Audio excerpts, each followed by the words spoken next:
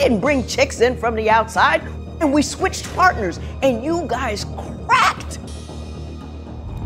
All of you. Your body language just changed when you switched partners. You were no longer friends. It was all tension.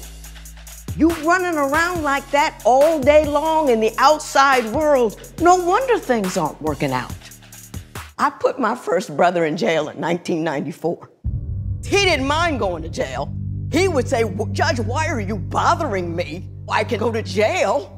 Just go ahead and do it. I don't want to deal with your probation conditions and your anger management, and I'm not going to talk to the guy that I hit and resolve it so I can not go to jail. I'll just do the year.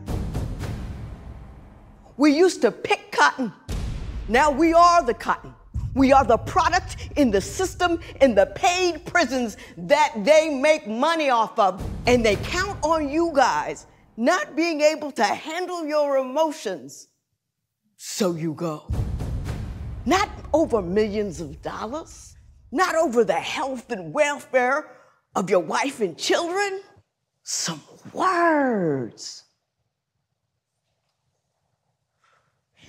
Every brother I sent to prison didn't know what the fight was about. All he knew is how he felt about it.